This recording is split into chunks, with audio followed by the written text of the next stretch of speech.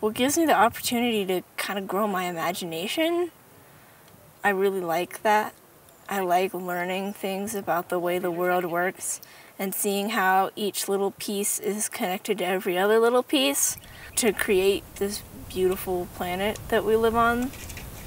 Visual impairments should not serve as the barrier for students who are blinded or visually impaired in choosing their own path. So we came up with very capable team members from the U of A and also throughout the country who have been working and specialized in this topic and put together around 2 keywords, project-based learning and mentorship. And this is a 3-year project that is being funded by National Science Foundation.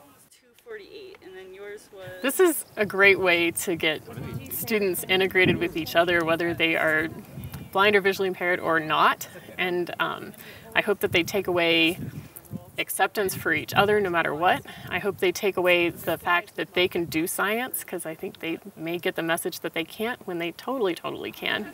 I hope they take away an appreciation for the outdoors that they can carry forward into their lives.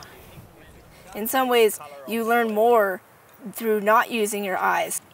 I think because the world we live in is so visual, sighted people tend to overlook those things just because they use their eyes so much. And so since I can't use my eyes, I had to find all the other ways I could do it, and I ended up learning in some ways more. And then use the other hand to catch it up perfectly. I'm going to leave this part here, right here.